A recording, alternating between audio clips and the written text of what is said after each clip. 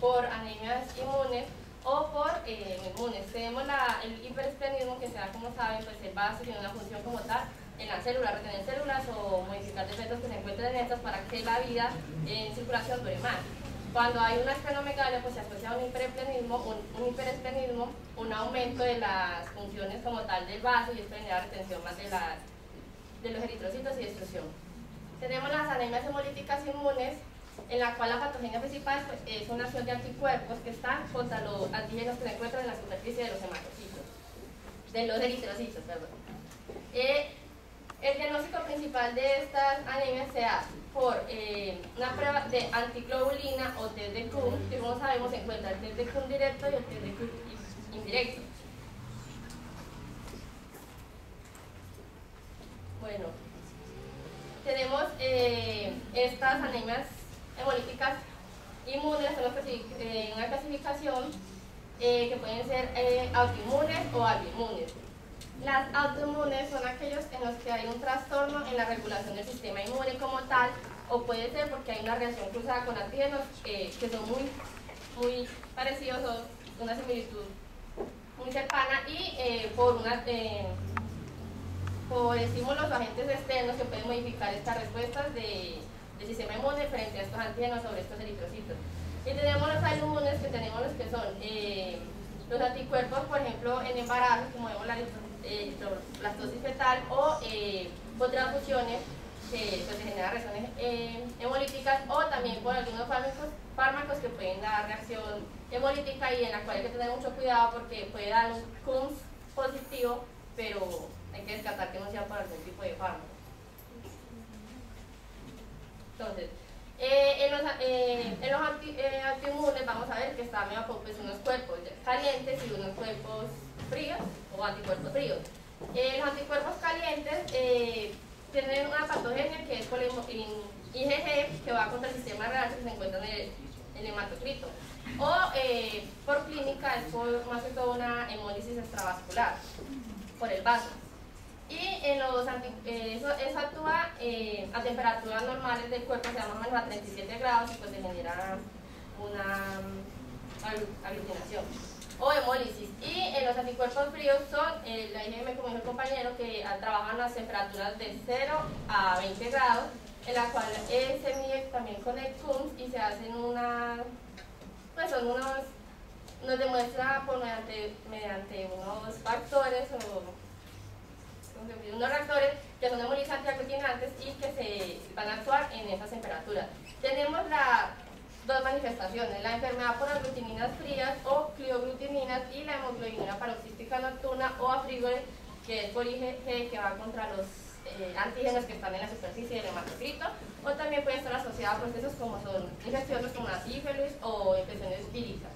Y en los alioinmunes, las dos principales que tenemos pues son post-transfusional o la de recién nacido, que es la eritrolactosis fetal. Bueno, también vemos las no inmunes, que son aquellas por trauma como tal o por las fuerzas mecánicas, que tenemos la hemoglobina de la marcha, que es por ejercicios fuertes, por ejemplo, caracio, así que puede generar una destrucción de los eritrocitos. La hemólisis por valvulopatías, como el compañero, por ejemplo, en una estenosis aórtica. Y en la hemólisis microangiopática vemos la púrpura trombótica trombocitopénica, y podemos ver el síndrome hemolítico urémico, que se da principalmente en niños asociado a la coli, que hay que tener pues tenerlo muy presente. Tenemos luego las anemias hemolíticas generadas por gérmenes y parásitos, algunos que ingresan como tal a la célula del eritrocito, que son pues la malaria o la babiosis, unos que generan o inducen hiperesplenismo, como la malaria o la esquistosomiasis. También por reacciones inmunes, por algunas que liberan toxinas, como son la infección por Clostridium, y por alteraciones de la superficie como tal de la célula, generada, por ejemplo, en el hemófilo 5M. También tenemos anemias hemolíticas por agentes químicos, como no son intoxicación por plomo, arsénico, cobre, por algunos fármacos, como dijo el compañero, apotericina B y veneno de serpiente. También vemos unas anemias hemolíticas por trastornos metabólicos, en cual algunas alteraciones como tal del organismo genera que haya acumulación de complemento o de antígenos, anticuerpos sobre los eritrocitos, Y el más conocido pues, es el llamado síndrome de Sier, en el cual encontramos unos signos claros que son el signo de las 3 H, que encontramos una hemólisis, una hepatopatía y una hiperlipemia. La clínica pues, suele manifestarse principalmente en personas entre los 30 a los 50 años y se presenta con signos de anemia, con ictericia leve, hemoglobinuria y hemosideruria. Ahí ferropenia, insuficiencia renal y esplenomegalia moderada. El diagnóstico se da principalmente por 3 pruebas, que son la prueba de la sacarosa, la prueba del HAN, donde se hace un suero acidificado a 37 grados, y el acetometría de flujo, donde se va a buscar las proteínas CD55 y CD59, que son las que evitan que el complemento se adhiera al eritrocito como tal. Bueno, y tenemos las anemias ferropénicas. La anemia ferropénica es una de las causas de anemia más frecuentes. Se manifiesta principalmente pues, con un exceso de la hemoglobina, hay hematíes pequeños, microcíticos, hay una hipocromía y cifras bajas de hierro en depósitos y hay poiquilocitosis en el tejido de sangre en el frotis. Vemos en el metabolismo sérico que se absorbe en forma de hierro ferroso reducido en el duodeno del yeyuno proximal. Este hierro va unido a la transferrina y va a ir a depositarse en el sistema monocítico fagonuclear y en la médula ósea. Y allí se une, pues, va unido a los receptores de transferrina y va a poder penetrar la célula. Y el diagnóstico pues, más preciso que para este tipo de anemia es pues, la biopsia de médula ósea, donde vamos a ver un depósito disminuido de hierro, o la ferritina, que pues, estos dos son los mejores parámetros para medir. Entonces, encontramos el hierro en la dieta, encontramos hierro orgánico que viene pues, de animales, que es el hemínico, que se absorbe rápidamente, está en carnes, vísceras y su disponibilidad es aproximadamente el 20-30%. Y tenemos el hierro en la dieta o no hemínico o no orgánico, que es el que va unido a proteínas, que es alrededor del 5%, y pues lo encontramos en huevos, cereales o legumbres. Las etiologías de la anemia ferropénica, pues lo primero que hay que descartar, como ya se ha citado, es las características como tal del paciente. Puede ser una mujer que esté en claro pues, pérdidas con menstruaciones, pero principalmente se da, aparte de esos factores específicos, se da de descartar pérdidas digestivas, que son la mayor causa de estas anemias ferropénicas, y donde puede ser por hemorragias, por